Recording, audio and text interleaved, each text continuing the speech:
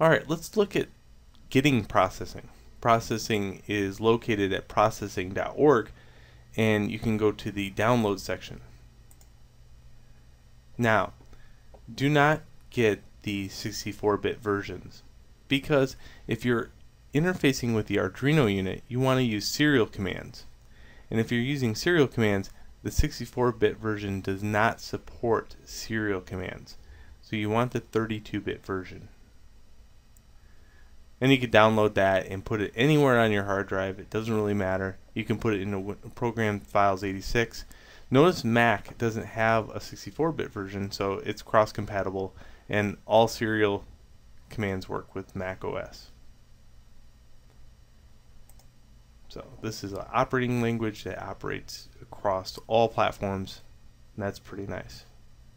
No other one that I can think of other than Python is as powerful as this.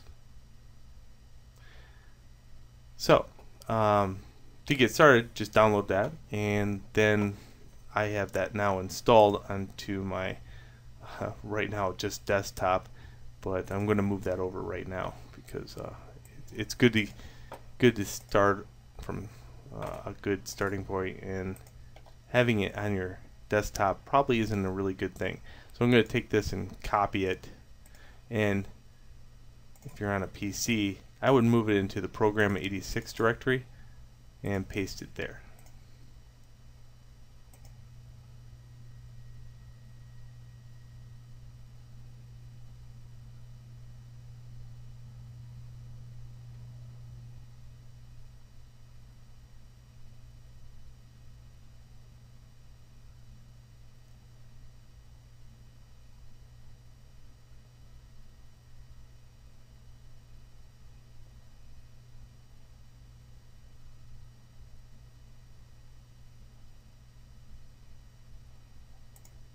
There we go. Perfect. And just like before, you're going to be using this all the time.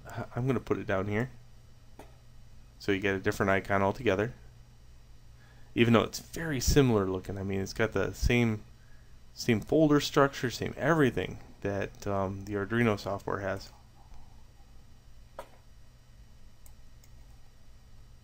So our number one goal is to get some kind of program that allows us to change the RGB value of the RGB LED that we set up in the last lesson. So right here I have the blue one, or well, it's blue now because I have blue code over there. But what we want to do is build a small graphic user interface to change this value. And I'm not really concerned about clicking. I'm mostly concerned about using the keyboard, so I don't have to use this little guy, serial monitor.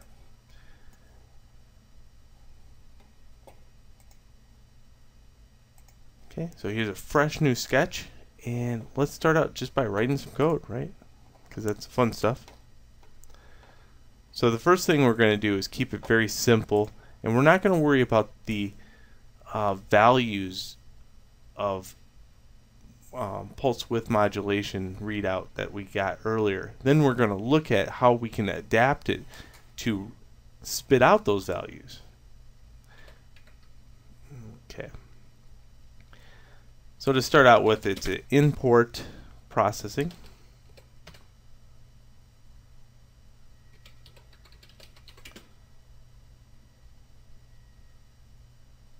And then period serial.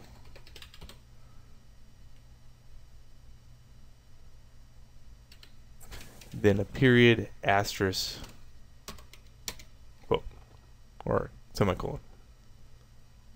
Import processing period serial period star semicolon. And then we'll say serial my port semicolon. Now if you want, let's say we want to cheat a little bit here. Okay, not cheat per se, but if you go to the examples, they got all kinds of good stuff here. I have a simple write here, and that will write some of it for us, and we can Frankenstein it a little bit. So in other words, we got the import processing serial. I can just cut out this top half. We don't need an initial value, so we can get rid of that. We could save ourselves some time in coding here because we need the string port name period list. Alright, now let me explain what's going on before we chop shop this. Basically what's going on is we're opening up a serial port, and what's nice about processing is it looks for the Arduino unit. It's not like we have to state exactly it's on COM 4 or COM 7 or COM 8. It can find it just pretty easy.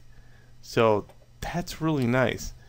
In this case, it's looking for an open port, it's looking for data that's serial related, and it's looking for a baud rate of 9600. So if it finds that, it'll start working for you.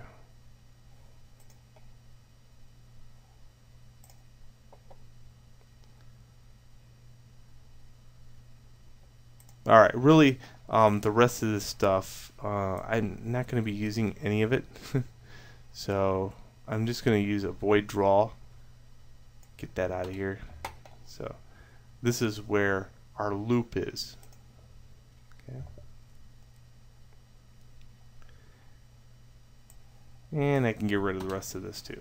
So that's a nice clean slate. It saves you some time for the typing. And now we're going to look at some commands. And one of the commands that you're going to use all the time is key pressed. So key pressed.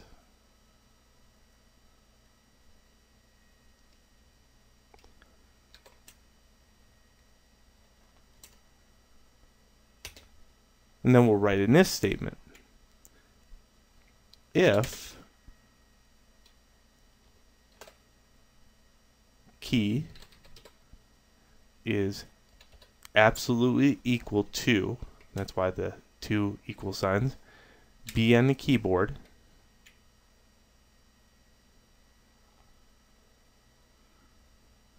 and the other one is located, now let me find this on the keyboard.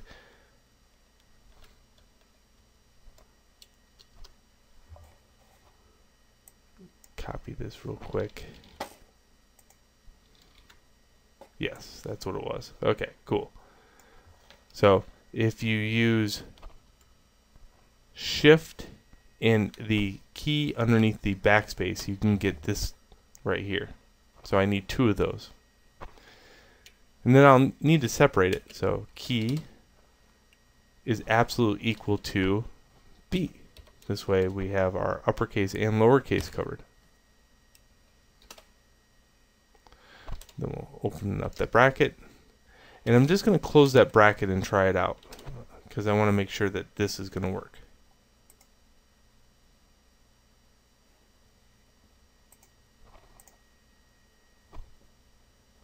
Too many characters without matching.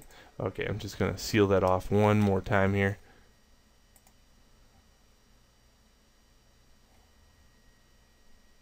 Good. Now, the reason it didn't work is because it's having a hard time finding the Arduino unit just yet. So I still got some code to write. But other than that, let's plug on right after the B. Let's go to fill 0. This is going to fill a little tiny box, and the box is going to flash. And what's nice about that is I can tell if it's working or not. So my port period write, and I'm running the numbers 98. 98 is B lowercase. Okay, so I'm sending a lowercase b to the Arduino unit using that code. And again, I'll show you here in one of the next videos where I got that information how to find it very quickly. I showed it in one of the other videos, but that's okay. I'll show it again. I'm going to put a delay out there of 1000. Just like that. And then I'm going to write an else statement here that says, if this isn't happening, fill it with a different color. And you'll see that here in a second. So else, opening, closing bracket. I'm going to get rid of these, by the way. Let's get rid of all those. And we'll write else.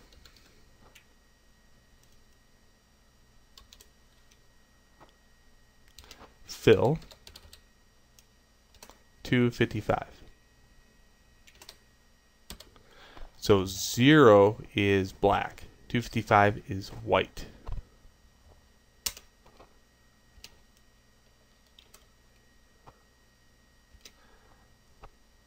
Okay, I'm closing that else statement up, and I'm writing a rectangle.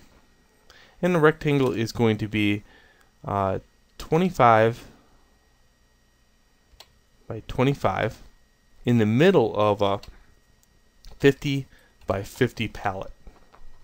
Okay, we'll get more into that a little bit later, but for right now, just know that there's this big huge palette, and in between it, or on it, sits 25 by 25 square that lights up by having black and white.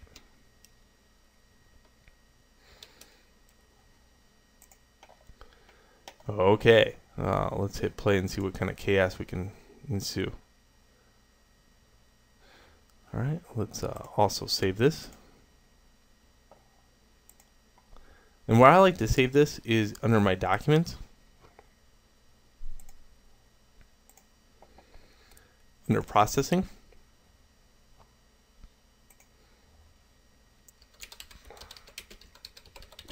I call it simple serial. And my job now is to make sure I close out of anything that's taking over the port. Like this right here. Yep, that would take it. Perfect. If I hit B on the keyboard, you can see this flash. And it's only for a second, but it is flashing.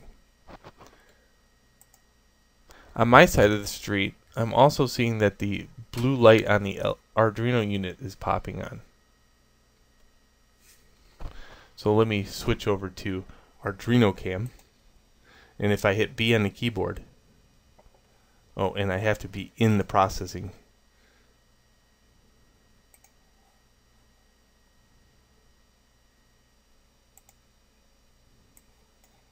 Okay, so if I have to be in this window and I hit P or B on the keyboard, you can see that it lights up.